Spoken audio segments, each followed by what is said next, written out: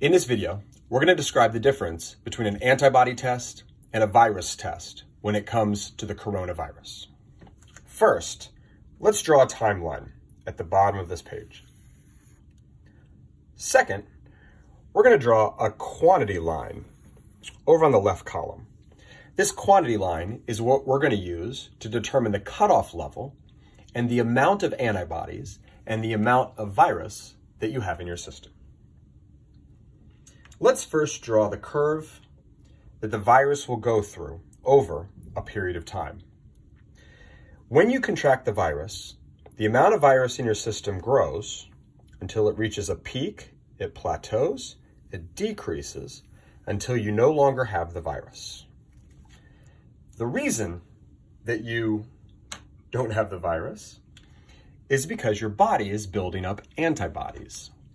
Those antibodies grow relatively slowly at first, but like any exponential growth curve, increase rapidly at the end, and these level off.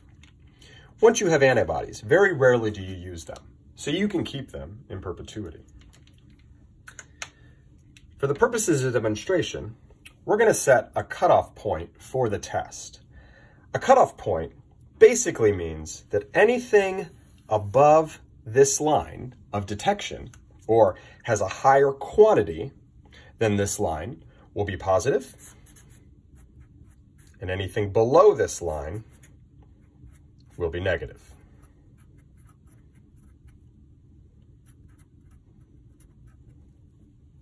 So, this is the basic description of how laboratory testing works.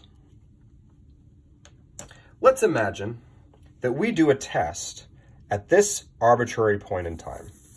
Let's say it's 5 days from the day you contracted the virus. At this point in time, you will be positive for the virus. However, you'll be negative for the antibodies. This is because you're below the cutoff point. Basically, it's too early in the life cycle of this virus, and you haven't had enough time to build up the antibodies. Now, let's draw a testing line at this point. At this point, you're going to be positive for the antibodies. You're also going to be positive for the virus.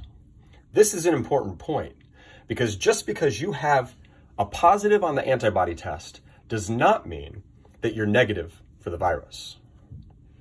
It isn't until this point, and we estimate it's roughly 2 weeks, that you will be negative for the virus, positive for the antibodies.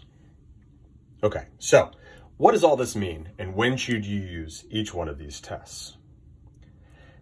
At this point, based on this cutoff line, this is the window of detection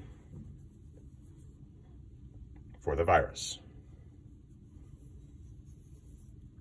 Right here. This is the virus detection window.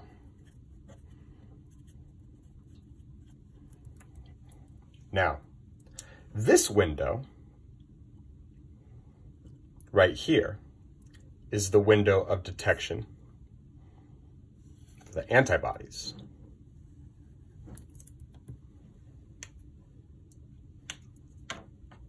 So we'll call this the antibody detection window. And this space right here is the space between positive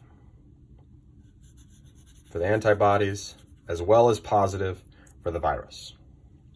Now, the important point in this is after this time period where the antibodies are positive and the virus is now negative, this is your all clear window.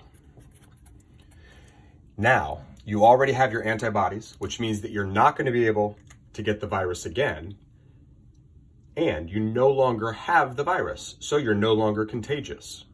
This is the point that you want to test for healthcare workers that deal with at-risk populations, or your employees that might need to come back to work. So I hope this video is helpful.